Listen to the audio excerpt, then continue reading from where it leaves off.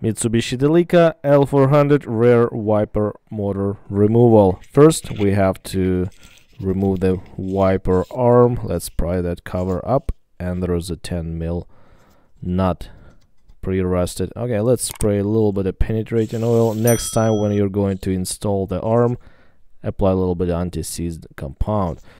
10mm socket. Let's remove the nut. Nice and easy. Now we can remove the arm completely. Here we go. Time for the electrical connector. Push the locking tab in and pull the connector out like that. We have 1, 2, 3 10mm bolts to remove. Let's undo those ones. Guys, if you have any questions about your Delica, drop them down in the comment section below under the video. Yeah, I will try my best to answer. Alright, 3 bolts are removed, and now just pull that rear wiper motor out.